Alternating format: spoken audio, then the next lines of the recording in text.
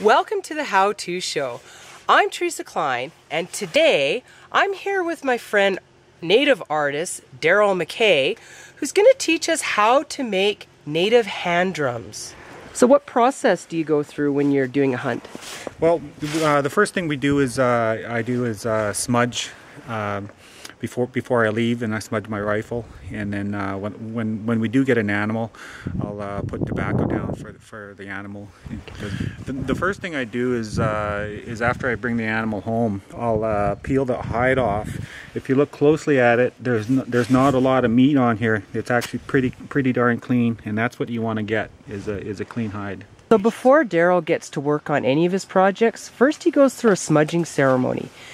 This is to cleanse himself and to rid himself of any negative thoughts. So these recent hides that Daryl picked up, they're buffalo hides. He actually picked them up from a butcher.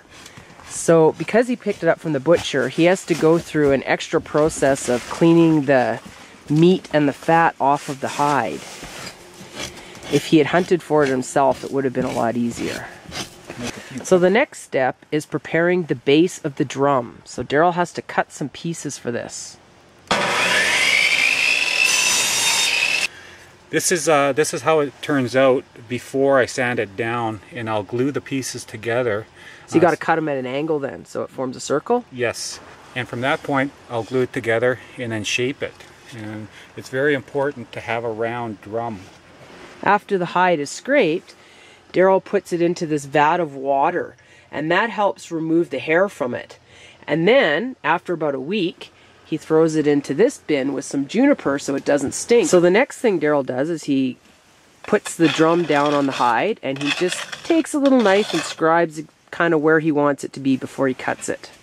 And next, Daryl takes a pair of scissors, and he just cuts out the area. Now he's just preparing it so that it wraps around perfectly. Next, he makes holes in it, and these holes are what he's going to use to attach it to the drum. Next, Daryl threads the rawhide lacing. He starts with a knot here, and he threads it through the entire drum. So now Daryl is tightening the lacing so it fits snugly around the drum.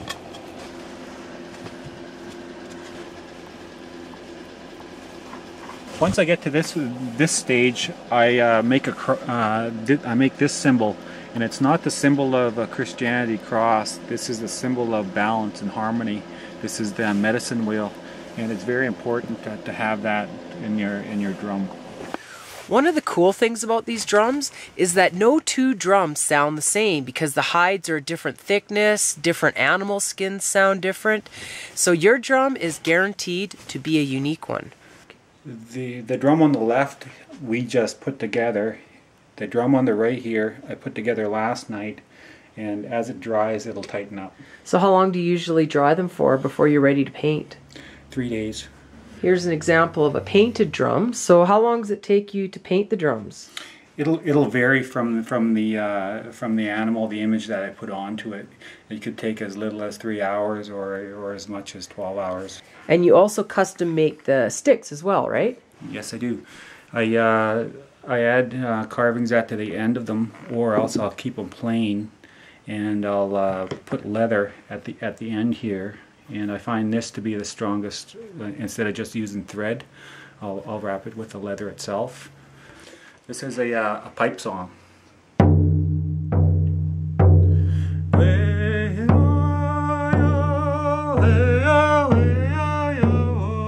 Well, thank you very much, Daryl, for your help. And if anyone is interested in learning more about drums or purchasing a drum, check out his website at www.goldeneagledrums.com.